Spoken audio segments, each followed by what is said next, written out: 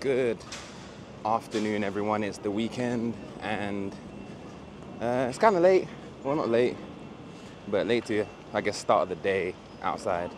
I've already gone to the gym today, which is why I'm starting so late. You know, I can't help it. I can't not go to the gym. So I went to the gym, went home, ate, all that stuff, and then now we're going out. The time right now is 2 o'clock, and we are going to Nantou. So Nantou, ancient city. I had a question on one of my videos asking like, why am I always wearing black? Honestly, it's just a preference, but I decided just for them, I'll wear something different. So we got a white, I got a white t-shirt today. Also, big look at, see, I have to talk to you about that, hold on. But big thank you for 300,000 subscribers. I would like to do something a bit more special, a bit more of a heartfelt message. Maybe I'll say again later on, like thank you. Let me just get on the metro first. Hold on. Okay, so now we're back outside. All right, so a few things that I wanted to mention before I ended the ended the last clip. Normally I'll wear black, but today I'm wearing white, and found out I look pretty good in white. Another thing, I don't normally like to go out when it's hot, because if you've seen enough of my eating videos, you've probably seen that I don't tend to drink much water. And it's just because I never really feel thirsty. Like I rarely have the urge to drink water. So when it starts to approach the summertime, when it's hot, when I should be drinking a lot more water because I'm sweating a lot more, I still don't get the urge to drink water. And then because of that, I end up having some pretty serious cramps. So let me tell you, okay, two stories. One, this was back in the UK. This was at varsity at university. I was playing for the rugby team, the American football team, and I did some athletics. And throughout pretty much all of the events, so it was American football and the athletics first. I did those events. Okay, nice. And then we finished with rugby. Now, with the rugby, basically leading up to the rugby, I still didn't really drink much water. So then now, once the rugby is finished, I ended up getting a full body cramp. When I say full body, I mean my legs, my abdominal muscles, my abdominal muscles, pretty much everything that you could think of, cramped, like everything. So my whole body was locked up. I genuinely could not walk, right? So in the end, I had to get like my mum and like some friends, they had to carry me into a taxi because I couldn't walk. I couldn't do anything. I was literally a plank. And then they put me in a taxi, and I had to lay across the whole back of the taxi because my body still wouldn't unlock. And yeah, like my mum was, she was crying because, you know, pretty much everything was cramped. You know, I didn't look too good. That's just me summarizing the story. There's a lot more in there, but basically just know that my whole body locked up. I was a wooden plank. I couldn't move, and I was like that for, I don't even know, the whole journey back, and then even having to get taken to my bedroom and put me on the bed and like force-fed water until my body started to loosen up. And then the second time, this one is in China. So I've had it once in China, and then it just really put me off wanting to do anything in the heat. So a friend invited me out to like just go, I guess, explore, walk around or whatever. I thought it was maybe we'll just go to a park and we'll just chill. And yeah, just chill, drink, and relax. But it ended up being this thing of kind of like going around the reservoir and doing a whole bunch of walking. And then, yeah, I was like completely unprepared for that. I didn't bring any water. Pretty much like, what, maybe 2 hours into the walk or the hike or whatever you want to call it, I bought like 500 milliliters of water. That was it. And I'm a big person, and China's hot and it's humid, so you know I needed way more than 500 milliliters. So when we finally finished, we went into a restaurant and we were just chilling there for a bit. And then my body started to, I guess, cool down, and then everything locked up in the restaurant. We weren't even planning on buying anything in the restaurant. So we're in the restaurant, my body locked up, my legs locked up, and then now the restaurant owner is rushing us to buy some stuff. We weren't really planning on buying anything, but she was like, basically, buy something or leave. So I was like, fine, buy something. And then the person that I was with, they had to buy me water. And again, I was just sitting in the restaurant for like an hour waiting for my body to unlock. And so yeah, I have a problem with water, so I tend not to go out when it's hot because I already know I'll just forget to drink. I packed water in my bag. Hopefully I remember to drink it. I'll probably show you me drinking it just to show you that I did do it. I did try it just in case anything does happen. Like you can see, look at the shine on my forehead. I'm already sweating. It's already a deadly day. But all right, I've been standing outside of the place for a while. So let's actually go inside now.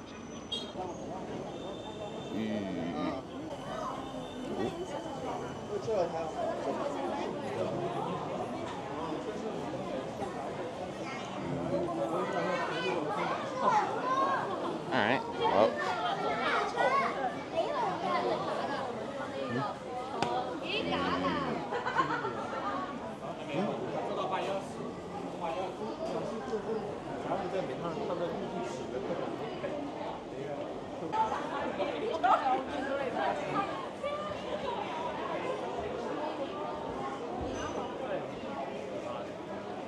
Very first impression, doesn't feel very ancient to me. I mean, I get it, you know, you're probably going to make the area a lot more touristy, but I just wasn't expecting this, you know. When you hear the name Ancient City, I don't think you'd be expecting to see so many shops, but that's just me. All right, this feels more like it. This feels more like it.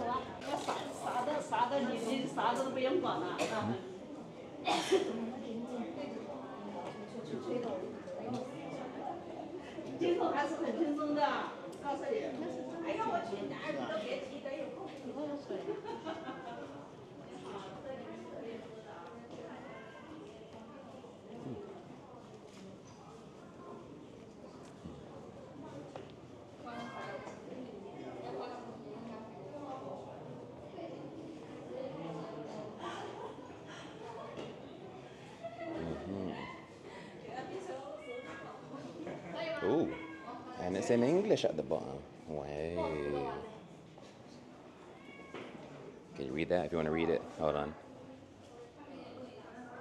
Give you the scroll down option like it's a game. Beep. Nice.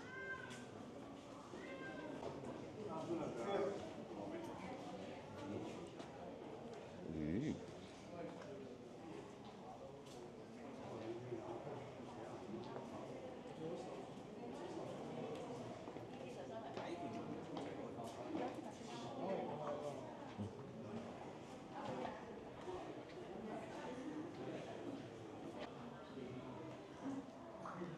The hairline ruins it.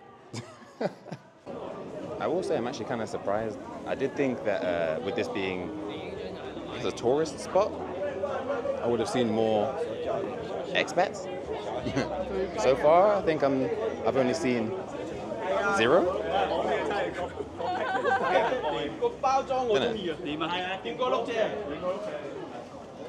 I just would have thought that there would be, I guess, a few more expats. Yeah, there's a lot of restaurants, bakeries. I don't think I'll eat. I don't think I'll eat in one of these restaurants. If anything, I'll buy water here if I finish the water in my bag, and then probably just go somewhere else outside. I just imagine everything here is just going to be a bunch of expensive stuff, so I don't really need it.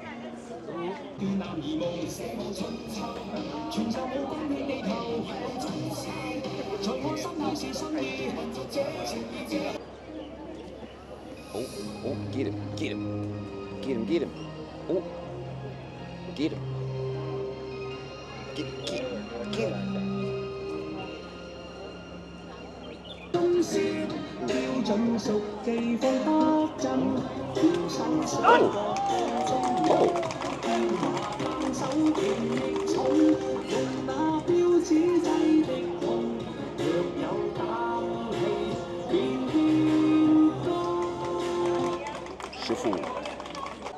There we go. This is what I'm expecting to see. More of this. Okay. Ooh. Oh.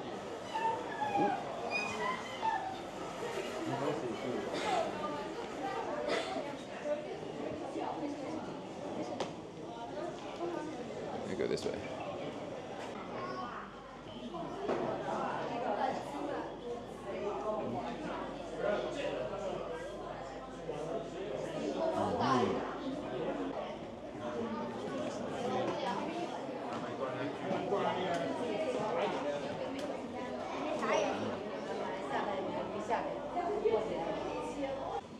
It's better that I just drink a bunch of water now so that I don't have to worry too much or as much later on.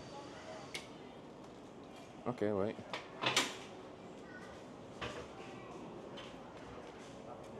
Oh no, okay, hold on. So the end has got some stuff. Oh, okay, no, it just looks like all restaurants. I think it is just all restaurants now. Oh! What we got going on here? Oh wait, this might just be another entrance. Yeah, I think this might just be another entrance. Okay, yeah, I feel like I'm moving away from the tourist area now. I feel like I'm just going into more of the local area, the homes of everyone, I guess. Yeah. Ooh, hello. Hi. Yeah. 就这里啊，就这里。你住在这里附近吗？啊。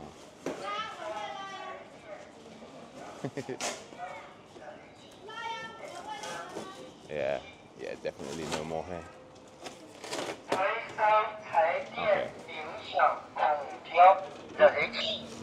Okay. That kid's cute. Ooh, that kid's cute. There's nothing else here. We'll go down. But that kid's cute. So, ooh, I see other expats. Wow. But no, that kid is so cute because just now, oh, 我们又见面了。But, 哦，你去哪里啊？我要回家。哦，回家好。那拜拜。He's so sweet.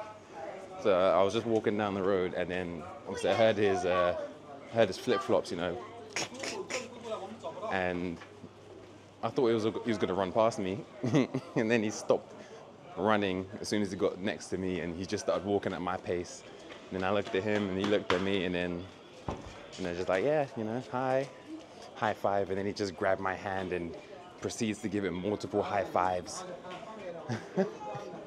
And then just now I turned back round. Oh, he's still behind me. But I turned back round, and then he runs back again, and then he's just walking next to me again. So let's see what we're gonna eat. Oh.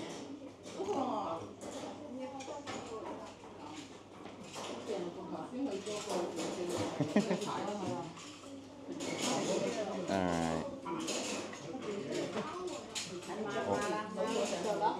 So then the top thing to get is Shanghai noodles.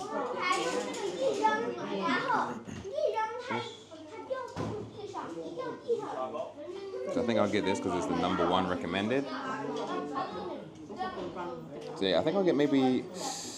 Okay, you know what? I'm gonna get the top 3 things, and it's gonna be a lot of food, but I know I can finish it. So the first one is the Shanghai 葱油蛋面, then the 酥脆葱油饼, and 老北京炸酱面. So yeah, I'm gonna order all 3. Wow. And it's only 31 RMB? Only 31 RMB for these 3 things? Wow. I look good in white too. Ooh, ooh, ooh.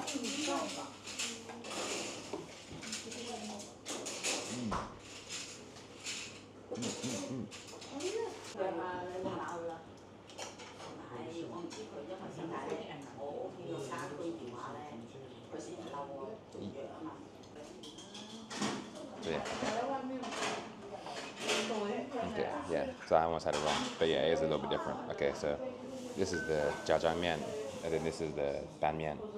For a minute, they kind of looked similar, so I thought they were the same. But then I noticed the meat here, and then the 葱油饼. So that's the jjajangmian. Yep.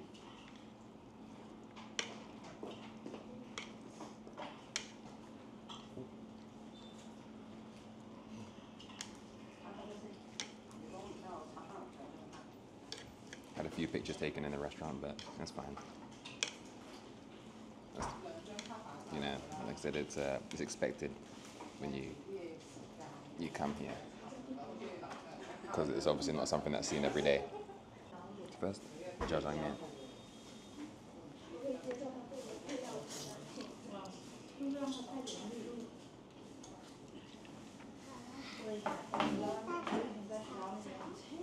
It's really good.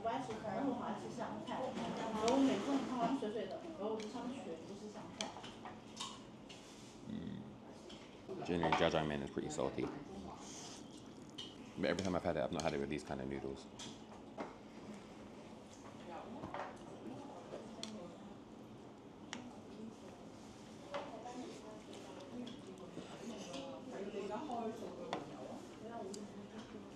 This one kind of feels like it has like no flavor. Kind of feels pretty empty.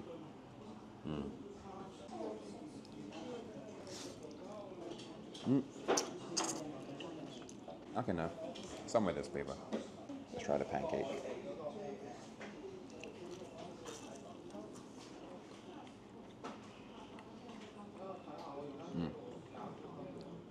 Flaky. Flaky and soft. A little savory, and I can taste some sort of, well, yeah, some herbs. I like it. So I think, yeah, I like these two a lot. This one, the flavor is a lot more subtle. Okay, now I like these noodles a little bit more. Not that it's light, but there's just, it doesn't feel like the whole thing is coated in the sauce, and the sauce itself is still quite subtle. But what you can taste is good. 来到深圳会不会讲广东话？我不會。你好。你好。係啊。那会几句？ 1、2、3、4、5、6的。是简单还是那会一点吗？真的好小啊。我没开始学广东话，我觉得中文已经太难了。这太难都被你们搞定了。你也只是来几年吧？来了几年了？5年。5年就学得这么好？但是我还要提高我的词汇，我的词汇不多。但是你发音很标准啊。啊，谢谢。真的很标准。那很多就是中国人啊，就是假如乡下的那些，他们都不会讲普通话。讲的就是很不标准的。就哪怕广州人讲的普通话都讲的不标准。但是他们讲的这么标准。但是因为他们已经有他们自己的语言。那要学广东话。很有意思，学白话，学粤语。当然你也有点基础了，能讲几句就是基础。一点基础都没有，这样。1、2、3、4。跟着10点学的是吧？跟着10点，跟着。什么？你那些话是不是谁教你的？哦，是自己学的。自己学的。你刚刚是搞直播是吧？不是直播，现在我拍一个视频，所以晚一点我上传。你是搞抖音是吧？什么？我以为你发视频是做那个抖音。不是抖音，是国外的平台。发到国外去了？你刚刚把我们这小店发到国外去了？我不行吗？行，叫你。对，那你看。叫他们来我们这里吃这个面。对，我把你的视频都吃光了，就很好吃，挺好吃。给所有人看。你给他们说挺好吃是吧？我们这儿好多好吃的。我真的喜欢你们的炸酱面。是吧？它的葱油饼。好的葱油饼。可能你刚才多点一份，你忘了，你点错了可能是。没注意。我觉得，我原来觉得他们是一样的，他们的样子，有炸酱，一个没炸酱。而且我没看到的饺酱，以前我没看到饺酱，所以我觉得这两个菜是一样的。So this is just a really short part. I wanted to do this when I got home, when it would be quieter, I wouldn't have all of the background noise, but thank you for 300,000 subscribers. YouTube isn't my main job, it's a hobby, and I wasn't expecting it to get to this level this quickly. So I'm very grateful. I'm very happy that I can make videos and have an audience that will watch it beyond my family and friends. So thank you very much. This is honestly amazing. And you know, I'm going to keep recording. That was the plan anyway, but it's nice to be able to engage with a community and be able to talk to people that are watching my videos and I guess share more information about myself and, you know, what I'm doing here. And there are other people that are interested in seeing it. So again, just big thank you. Have a good day, y'all. Y'all look amazing.